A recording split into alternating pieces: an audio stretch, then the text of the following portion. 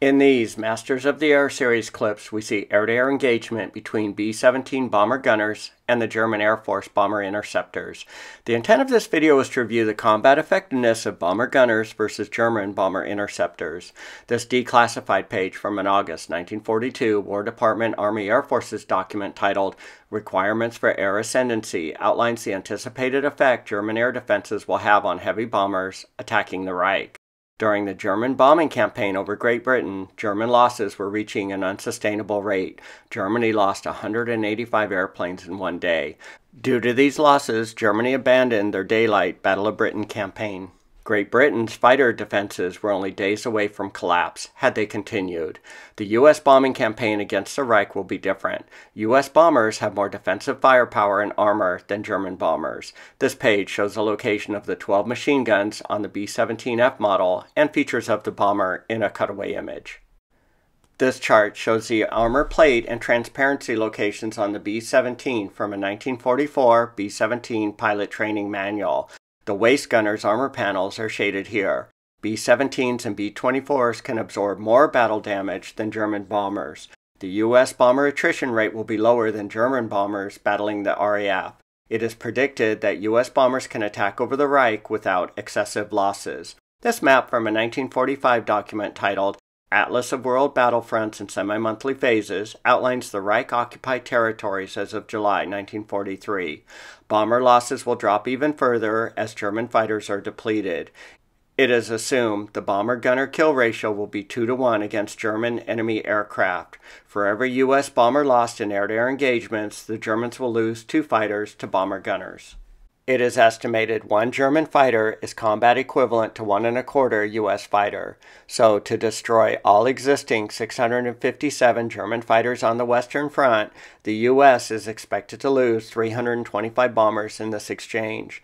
German bomber interceptors adopted and modified various armaments and tactics to attack the U.S. bombers. There was a general trend to upsize their aircraft armaments in caliber and number, thus increasing the guns or cannons' destructive effect per pass. The fighter's main anti-bomber armament was the MG-151 20mm caliber autocannon. This image from a 1944 Air Ministry document titled Vulnerability and Armament of German Aircraft outlines these attributes of the Me-109G model frontline German fighter. The plane is armed with 2 7.9 or 13mm machine guns and 3 MG-151 20mm autocannons. It took around 25 20mm autocannon hits to destroy a heavy bomber. This image shows the MG-151 installed on a Bf-109 and wing pods. The FW-190s were also armed with up to 6 20mm autocannons. This chart from a declassified 1945 Army Air Forces Evaluation Board document titled 8th Air Force Tactical Development, August 1942 to May 1945, outlines the effect German armament upgrades had on bombers as the war progressed. The x-axis is a monthly period in year. The columns in the body of the chart reflect the number of cannon hits per machine gun hits on returning bombers. This value increased as the war progressed from 40 cannon hits per 100 machine gun hits in the second half of 1942 to 135 in the period May-June 1944. This ratio increased by a factor of 3 in just 2 years. The line in the body of the chart is the number of bombers lost due to enemy aircraft. The value increased dramatically during the period shown. The bomber losses were attributed to increased German aircraft armament, increased enemy aircraft attacking, and increased number of bombers attacking the target. A good graphical illustration of the U.S. and Axis fighter armament upgrades as the war progressed is shown on this chart from a 1947 United States Strategic Bombing Survey document titled Japanese Air Weapons and Tactics. The Frank fighter was initially armed with 2 12.7mm machine guns and 2 20mm cannons, then 4 20mm cannons, and then 2 20mm and 2 30mm cannons. The U.S. fighters listed ended the war with either 6 or 8 50 caliber machine guns. The U.S. did not fully embrace widespread use of the autocannons in their fighters or bombers. German bomber interceptor tactics evolved throughout the war, exploiting the bomber bomber formations, or escort coverage vulnerabilities. Breaking up the formations and picking off stragglers was a very successful tactic. 50% of bombers destroyed by enemy aircraft were stragglers on some missions. This is why maintaining your place in the bomber formation is critical, taking advantage of the mutual protection the combat box's firepower provides. German interceptors also took advantage of the bomber's inherent weakness in defending against forward-facing attacks, as discussed in this August 1944 Headquarters 20th Air Force document titled Combat Losses and Damage of the 8th Air Forces. A German fighter had a 2-to-1 advantage when attacking B-17s from the 12 o'clock low direction and a 1.5-to-1 advantage when attacking from the 12 o'clock high direction. This implies a German bomber interceptor will have a 2-to-1 kill ratio over the bomber when attacking from the 12 o'clock low direction. This advantage will drop to 1.25-to-1 when the Bendix chin turret was added, like in this view.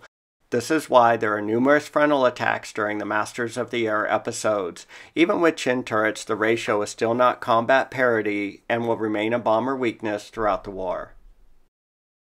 Another factor to consider is the level of pilot proficiency measured by training hours, as shown on this chart from a 1945 British Bombing Survey Unit report titled The Strategic Air War Against Germany, 1939 to 1945. The German hours of training progressively decreased as the war progressed from around 230 hours at the start of the war to 110 hours at the end of the war, while both RAF and U.S. pilot training hours increased.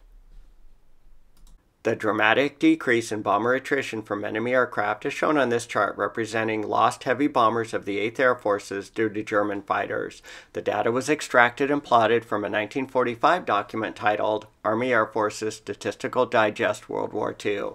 The x-axis is a month and year. The y-axis is a percentage of 8th Air Forces heavy bombers lost per credited sortie.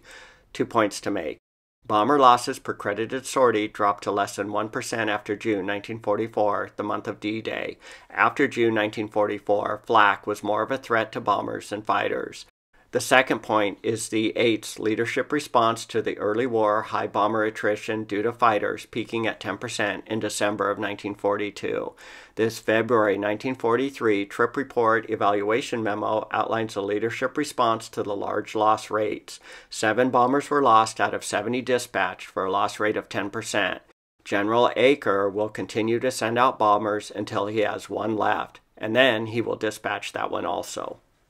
The definition of an aircraft destroyed, probably destroyed and damaged, is defined on this page from a 1945 Statistical Summary of 8th Air Force Operations. An aircraft is considered destroyed when it is seen to crash, seen to disintegrate in the air, or be enveloped by flames, land in friendly territory, and captured. The crew bailed out. 8th Air Force losses per month are shown on this table. This column represents the heavy bombers lost per month by enemy aircraft. This table represents the number of enemy aircraft shot down by 8th Air Force bomber gunners per month, as highlighted in these rows. A total of 6,259 enemy aircraft were claimed shot down by bomber gunners. This table rolls up the type of enemy aircraft shot down. FW-190s and ME-109s represent 81% of the aircraft shot down by bomber gunners. Bomber gunners also claim to have shot down 57 ME-262s in aerial combat. Calculation of the bomber's kill ratio can be problematic due to duplicate kill claims made by bomber gunners. Bomber gunners' credited kills are known to be overestimated. All belligerents, even the Germans, overclaim kills, as discussed on this page from an Army Air Forces document titled A History of the 8th USAAF Fighter Command. During the Battle of Britain, the entire RAF was wiped out due to German pilot claimed kills. Claimed kills exceed the entire RAF inventory by 1,400 aircraft. Goering had no explanation for this discrepancy to Hitler. Even with a 20% reduction in claimed kills, the values did not align with reality. German intelligence was blamed for underrepresenting RAF inventory. The overclaiming of U.S. bomber gunners was discussed in RAF circles. RAF bomber gunners shot down German interceptors at night, but nowhere close to the 8th Air Force's bomber gunner claims. The B-17 bomber gunner claims were so large that the RAF half-jokingly suggested U.S. bombers should be sent out without bombs to engage German Air Force in air-to-air combat and should be able to wipe them out in about a half a dozen raids. Bomber crews recognized the overclaims, but to increase morale, the higher-ups allowed them to be recorded. It is also of interesting to note that the Germans considered their aircraft lost only if the pilot was killed.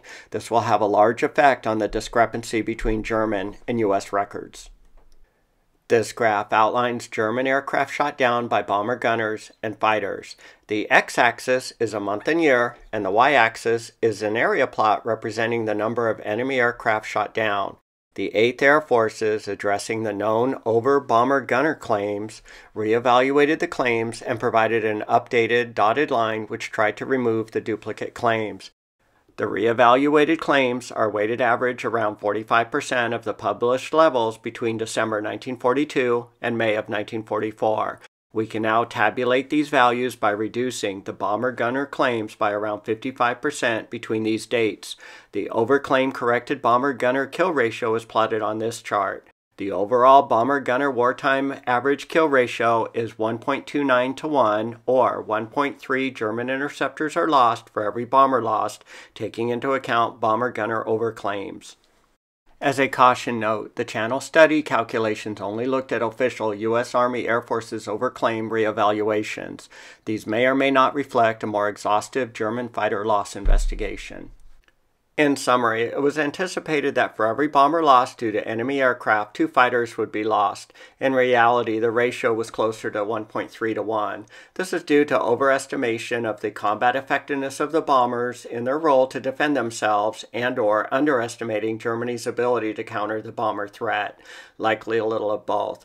Duplicate bomber-gunner claims were never resolved during the war. 3 tidbits of data I found interesting. The U.S. never resolved the head-on attack vulnerability of the B-17. The predicted bomber-gunner kill ratio seemed low at an initial 2 to 1. Lastly, General Acre's statement to send the bombers regardless of the attrition levels. If you found this study informative and worthy of your time, please consider engaging with the video by liking, commenting, and/or subscribing to the channel WWII US Bombers.